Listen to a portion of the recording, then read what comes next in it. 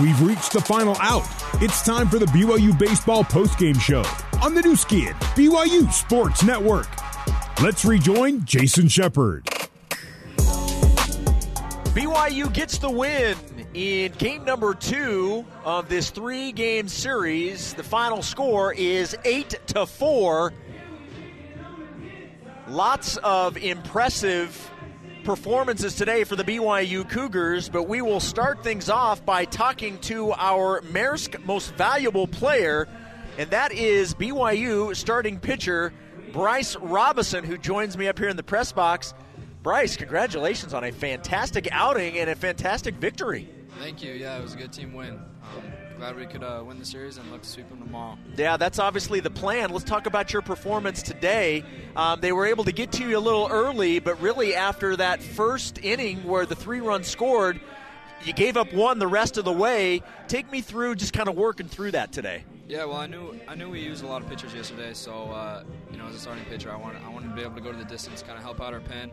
And, I gave up 3 in that first inning, and, luckily I was able to settle in and make some pitches and get a lot of early outs on my slider and curveball and get some ground balls. And, I think I got in the 8th, but, I was just trying to give the bullpen a chance and really help them out. Well, your numbers look like this. 7 innings pitched, 6 hits, 4 runs, 4 earned. You walked 1 and struck out 2, but I thought it was just you stayed calm. You didn't let anything get to you.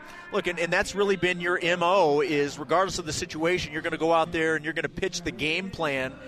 Did you, after having seen what they were able to do yesterday where they scored the 10 runs, how did you approach the lineup today? Well, I knew our hitters could compete and put up runs, so I knew that I had to do my job as a pitcher and, hold them as few as runs. And, they can hit the ball pretty well, but, I just try to keep the ball down and, get a lot of ground balls. Well, and I've got to imagine, look, I know the win-loss record is not what you guys would want at this point, but you know what this offense is capable of, and it's all about, look, I just need to give the guys at the plate, yesterday 12 runs, I just need to give these guys a second to warm up, and then eventually you get the 4 runs in the bottom of the 6th, and you take the lead, you never look back. Having an offense like that, it makes things easier for you on the mound, doesn't it? Yeah, no, it really does. I mean, Austin Deming, Wilk, Ryan Sapiti, 1 through 9, they can do some damage. So, hats off to all the guys up there with the sticks. Well, and last question, you mentioned it. You're going for the 3-game sweep tomorrow. After the 5-game losing streak, what does it mean to you guys to have won 2 in a row and played really good baseball? It's good. Baseball's that one weird sport where I feel like, anybody can beat anybody on any given day. So, I'm just thankful that we get the opportunity to show up tomorrow and, hopefully sweep them. But, you can never think about a loss too much. You got to be able to bounce back and, go get them. Bryce, congratulations. Thanks for stopping by, and we'll talk to you later. Thank you. There we go. Bryce Robison getting the win. He is our Maersk most valuable player. Maersk, your e-commerce logistics shipping partner. Let's get you some final stats presented by Siegfried and Jensen, helping Utah families for over 30 years. We mentioned Bryce on the mound. He picks up the win. Mason Olson was fantastic. He pitched an inning, gave up 1 hit. Jake Porter came in, pitched an inning, gave up 2 hits. Neither pitcher gave up a run as BYU wins 8-4. Going over some of the highlights for the BYU Cougars, and there were a lot to look at today. Cole Gamble, 2 for 4, hit a home run, had 3 RBI. Jacob Wilk, 2 for 3, had a double, a home run, and an RBI, obviously. Easton Jones, 1 for 3 with 2 runs batted in, and Austin Deming, 1 for 4 with an RBI. A very good performance for the Cougars as they score 4 in the bottom of the 6th. They take the lead. They would add 1 in the 8th, and they win by 4 runs. 8-4 is your final. We will take a break. When we come back, we will talk with the head coach of the BYU Cougars, Trent Pratt.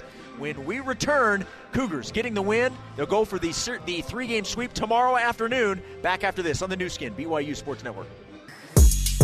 This is the BYU Baseball Postgame Show. Now back to Jason Shepard. BYU gets the win, 8-4 over the Omaha Mavericks. BYU improves to 4-6 on the season with the loss.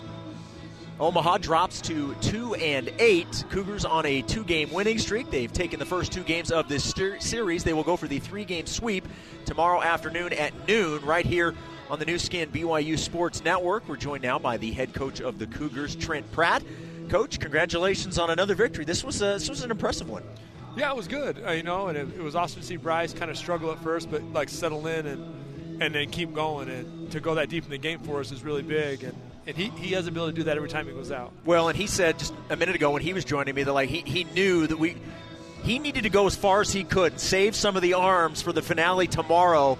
And so the fact that he was able to do that really helped you out, not just to win the game today, but it gives you more options tomorrow as well. Yeah, for sure. And he kept his pitch count down, and he got us a bunch of ground balls. We made a bunch of plays for him. I think we had one error that, was questionable. We had just a throw. But overall, we played really good defense, and he can do that. That's an aggressive team. They want to swing the bat a lot. So once he settled in, he got the ball where he wanted. It was a bunch of ground balls today, which was really good for us. Had some really good performances at the plate. Obviously, Cole Gamble with the 2-run home run in that bottom of the first that kind of got the offense going a little bit. You're able to sort of stay around until that fourth inning.